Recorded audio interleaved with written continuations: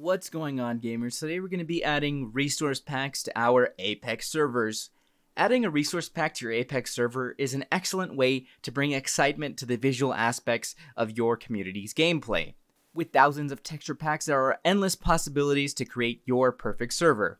While installing a resource pack to your server can be a bit tricky, we're going to walk you through the process to ensure a smooth installation. First things first is actually finding a pack to put onto your server. The pack needs to come from an official website such as CurseForge or Planet Minecraft. For today's example, we're going to be using CurseForge. I'm already on the second page of texture packs, and the thing that we're looking for is a texture pack that's compatible with our server jar.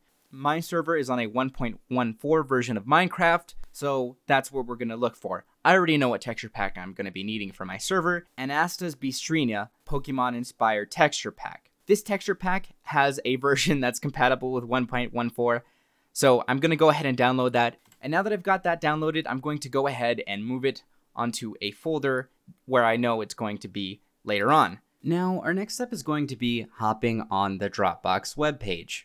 From here, you can upload files and folders, but we're only going to be uploading our texture pack zip file.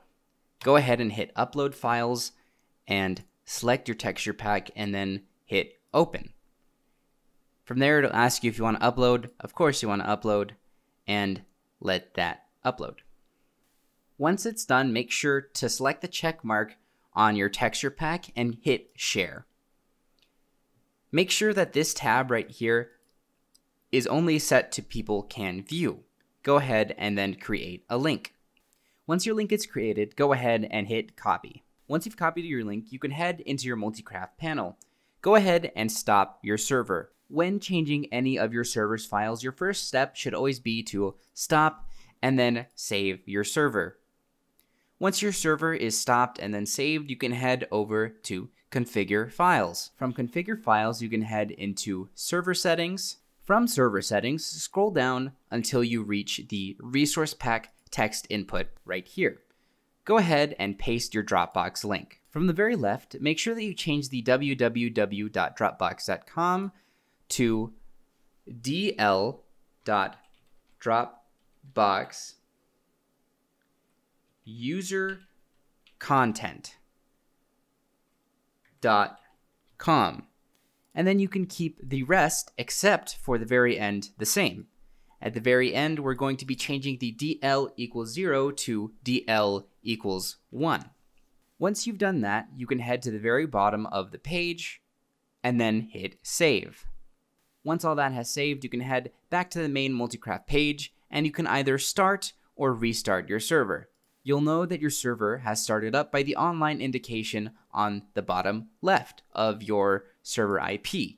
Go ahead and hit the copy feature right there, and then you're ready to hop into your server. So now that we've gotten all that out of the way, we can head into multiplayer, go into add server and paste in our server address and name the server whatever you want. For today's purpose, I'm just going to go ahead and name it test and hop into the server.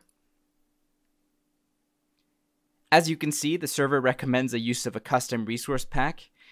What you're going to want to do is download and install it automatically. For future reference, press yes so that it'll do it automatically, of course. And then you'll see that your server loads up with your texture pack. If you're having issues running a texture pack, make sure to turn down some of your settings before you decide that maybe the texture pack just isn't for your server. And of course, if people are clicking yes on downloading the texture pack and they're not getting the texture pack downloaded onto their Minecraft instance, make sure that the 0 at the end of your texture pack link, your Dropbox link, actually says 1 and not 0, because then that will cause an issue. And if the server doesn't load, of course, the texture pack issue could also be caused by the server version you're running and the texture pack not being compatible. So make sure that those two things are compatible. Folks, thank you for watching this Apex server tutorial. Thank you for using an Apex server, and as always, I hope you have lots of fun.